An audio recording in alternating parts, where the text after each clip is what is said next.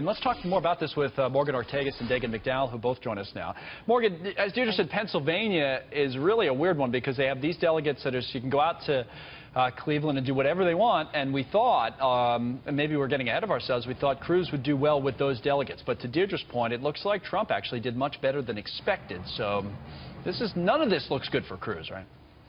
I think it's going to be really tough for Cruz going into Indiana. If the polls that came out today that showed Trump 15 points ahead of Cruz, then that's a washout for him. So you have to ask yourself, Cruz has actually ran a very smart campaign over the past few months as it relates to getting these delegates.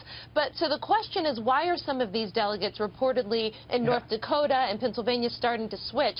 And I think the reason why is because the Cruz campaign has not effectively made the case that they can beat Hillary Clinton in November. And I think the Trump campaign is making that case more effectively, and that's likely why you're seeing some of these delegates who have been for Cruz that are wavering quite a bit. I also don't think he looks like a winner, Dagen, right now. I mean, like in 08, you know, when we went through it with Clinton and Obama, remember everybody talked about the super delegates. Once Obama, then Senator Obama took the lead, all those super delegates, which is a little different, but on the Democratic side, they all flipped to him because he was going to win. I mean, they were backing the winner. The stench of losing makes people switch like that. There's no greater aphrodisiac than winning.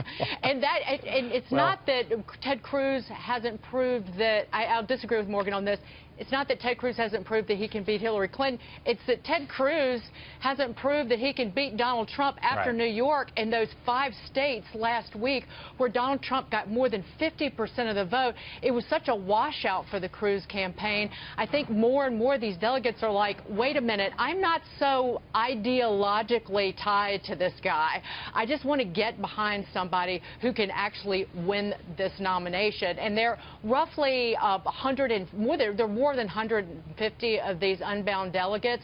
And Donald Trump, even if he comes up short of that 1237, even after California, he's just got to lock up enough of those. And even losing Indiana, he's only by some estimates, he's only 68 delegates short of that 1237. So he's got those days, 41 between the California primary and the Republican convention in July to sew him up. And the other thing, we were just looking at Trump there from one of his rallies. He has 2 more in Indiana today. When we see Trump go out and make this argument, I think it's an effective argument, Morgan, that he basically says to people, listen, if I'm close, you got to give it to me. And the reason I say it's effective is because regular people look at that, and every time we poll them, it's 7 or 8 out of 10 that say, yeah, if he's close and he has the most delegates, he should win it. I wonder if that's affecting the actual delegates, the human beings who are delegates.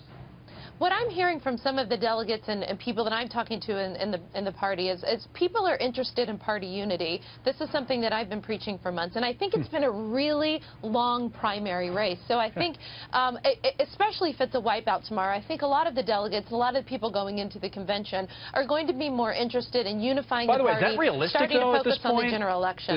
No, I mean, that's a great point. So here, the way I see it is there is still a faction of the party, the Bill Kristol, the National Review crowd, who say never Trump. I think that, will the majority of the party unify around Trump? Likely. Will there be a smaller part of the party that does not unify him, that says never Trump?